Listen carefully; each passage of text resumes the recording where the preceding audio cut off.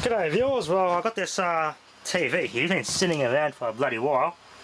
This is our old kitchen TV, an old LG, from 2003. It's a model CA21D65.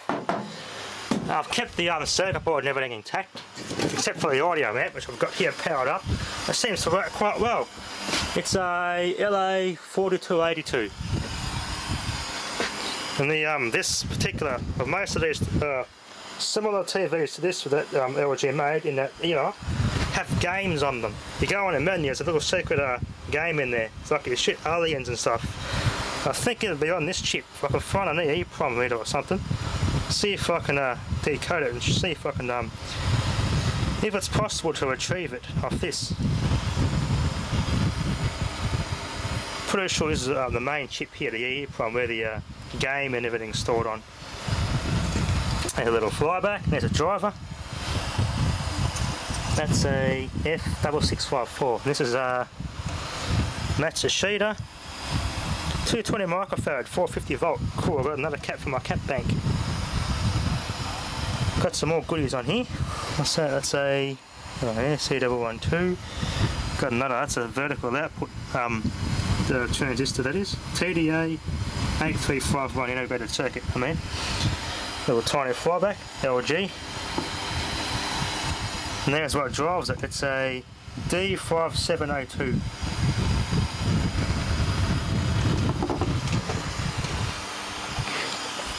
I've kept I've rated one of these RCA jack sets off an old VCR board. I've got it there as my input. I've reused it. I've got some of these little link up wires.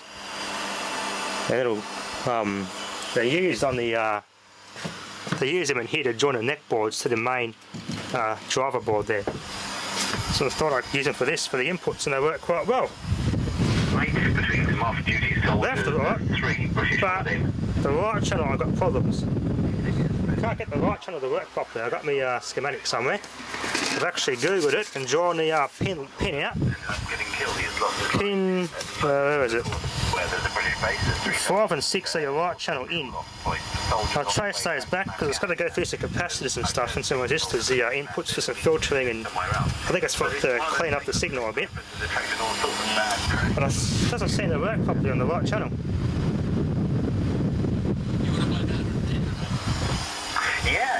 Left channels pin 1 and pin 2, that's correct. The left channel works beautifully, which is here. So pin 1 and pin 2, you trace those back to a capacitor. Goes here, that's a positive for left. Negative for left goes here to the capacitor, through a little resistor, and goes a pin 1. Now the right channel goes through this little resistor here to pin 6, that's a ground for right channel. Positive for the right channel, it goes through this little resistor, through that capacitor, that's also part of the left channel.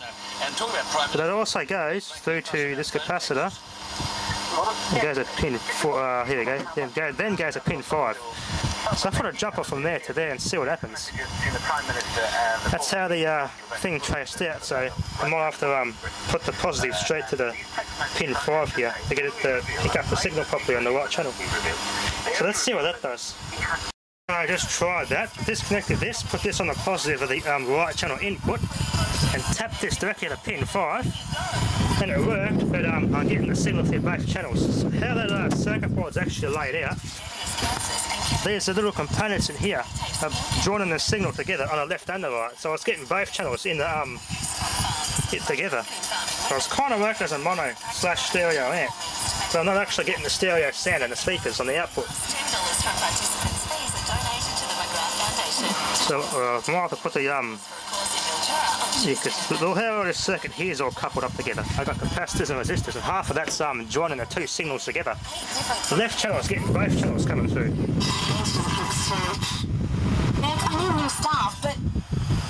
So both speakers are running now. I've got both speakers running on the left channel. To management, receptionists and drivers, to seasonal workers on the land, and more. Get Maydeck to match the right channel. Now I try the right channel. Nothing at all. I'm only just getting the right channel. That's coming through both speakers. So I'm going to have to do something. Other than that little stereo problem, this thing works quite well. It's quite a good little amplifier. I just got to sort out that stereo issue. It's not, it's barely warm. It runs quite happily. Just got to fix up the stereo output issue and it should be right. There it is there. I've just cut it off the board. Basically all there is to it. There we are there. Put it into a little box and see how it goes. Be a nice little portable repurpose amplifier that I could use. Okay, viewers, that'd be enough for now, so thanks for watching.